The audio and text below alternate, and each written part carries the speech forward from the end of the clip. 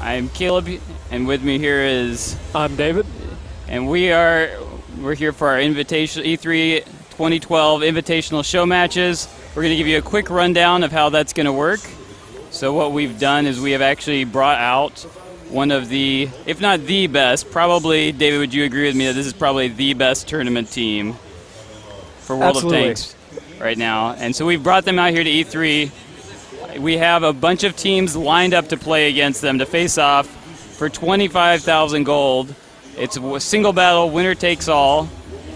So we have this battle coming up right now. We'll go to that in just a minute. As David said, our map for today is, or for this first battle at least, is mines.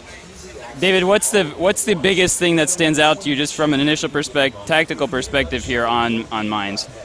With mines, the number one thing is always the hill.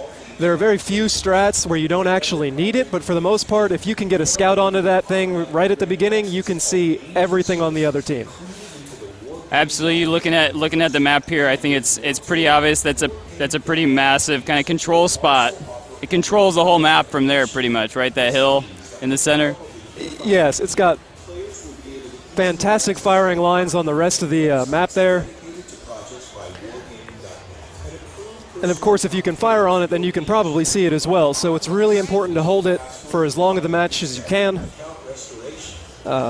Absolutely. So what are we seeing here from NDP? You're over on NDP's side. What does it look like they're lining up to do here?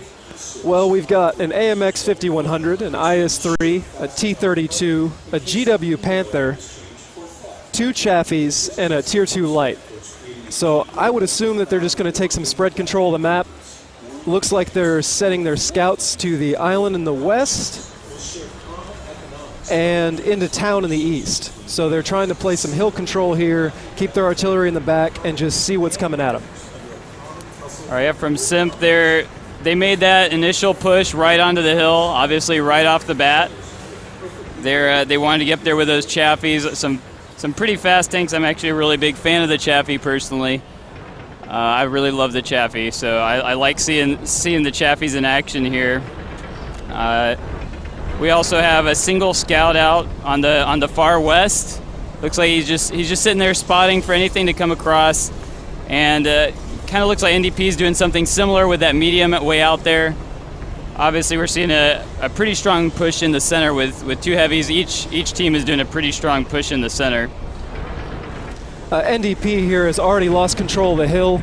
It looks like they managed to get a T1 Cunningham just underneath the eastern side, so they're proximity lighting that Chaffee up there. And as far as scouts go, when you're looking to brawl, it's probably the 2801 is best, but if you need a combination of both scouting and firepower, the Chaffee is the best one. I absolutely agree with that, and it's so much more maneuverable than the 2801. It can turn on a dime. The 2801 has that real long turn radius. It feels like turning an aircraft. Absolutely. And of course, if you're looking for maximum maneuverability, the answer is always the 50-2. Of course. Which surprisingly is not in this battle at all. That is surprising. Honestly, that was one of the first things I expected to see, but we obviously don't see that here. As I said, though, I am really glad to see the Chaffee because it's a tank that you don't see a whole lot in these. You don't see the Chaffee a whole lot, and I'm really glad to see that. That is pretty Absolutely. awesome. I'm pretty sure the reason they avoided a 50-2 here was they were expecting some sort of scout brawl up there on the top of the hill, so they wanted something a little more firepower to guarantee that they could take it. Absolutely. So it looks like both teams are kind of camping out a little bit, trying to figure out what the other team is doing,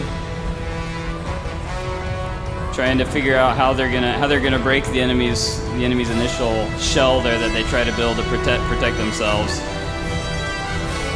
I'm kind of surprised these Chaffies aren't being a little more aggressive on the hill, though. That surprised me. They're not in real great spots to spot a whole lot. Right now, I think they're waiting for something to kind of come to them. Try and do a little bit of circle strafing around it, something along those lines. I really like how NDP brought 2 T-32 here, which are mostly used for their hull down position, which is when the hull of the tank, everything besides the turret, is hidden behind some sort of terrain like a rock or the edge of a hill. Because the front of the T-32, on the turret at least, is very hard to penetrate. Absolutely, yeah. And I think this is the perfect map, especially for the U.S. heavies, because they have that very, excellent depression, so you can get up on that hill and you can hit your enemy when he can't even shoot you. That's another great point. That is one thing that NDP doesn't have in the rest of their tanks. The AMX 5100 is notorious for not having elevation and depression. Yes, it is. So what about the Arty lineups? This is kind of interesting. We only have a tier 3 on NDP with an SU-26 with a GW Panther on SIMP. Well, I guess NDP wasn't thinking that artillery would be too important in this match. The SU-26 is great for its tier, but even with heat rounds, it's not going to penetrate most of these tanks unless they've turned. Yeah, and if, you know, with the HE rounds, it's just, I don't think it's going to do a whole lot to most of these tanks. All right, we see some movement here from SIMP with the Chaffee. I'm not sure they've spotted that one up. Oh, and there goes the T1 Cunningham spotting for NDP. That was just a quick little poke by SIMP, and they're back again. The Chaffee is hiding once again. Up, looks like an Arty shot there after the Chaffee. It's a great move by SIMP, getting aggressive, taking out those eyes, giving themselves more control of the map here. Yeah, absolutely. I think more than just about any other game, eyes are kind of the key in tanks, you know, especially when it comes to this tournament kind of real tactical level. You need those eyes to know where the other tanks are. If you can eliminate your enemy's ability to see while maintaining your own, you have a huge advantage on the opposing team. Looks like NDP might be gearing up for some sort of push onto the heel here. In a lot of public matches or clan wars, most teams don't like to push heavies on top of the hill because there's usually a whole lot of artillery and they'll just pound you before you get to the top. But in this situation, there's a GW Panther, which is pretty good, but it's not fearsome enough to scare off 3 different heavies trying to take the top. Yeah, and you're only going to see a round or 2 before they're over. If they make a good push from that GW Panther, you're only going to see a round or 2, I think, before they're over. Oh, the Chaffies, we have a Chaffee and a T2 Light here moving up the west flank from SIMP. See what they're going to spot here.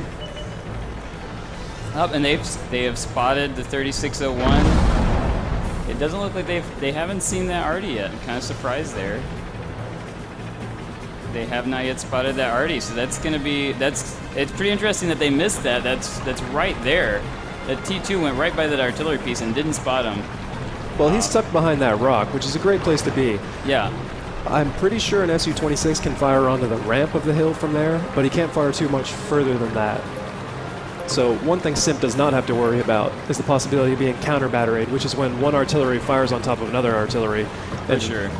And if they do, in all honesty, with just an SU-26, they haven't lost a whole lot. If they do get counter-batteried, it's not a major blow.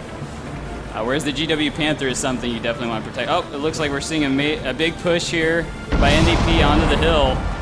And they're definitely taking some fire, but it looks like they have taken that hill for sure.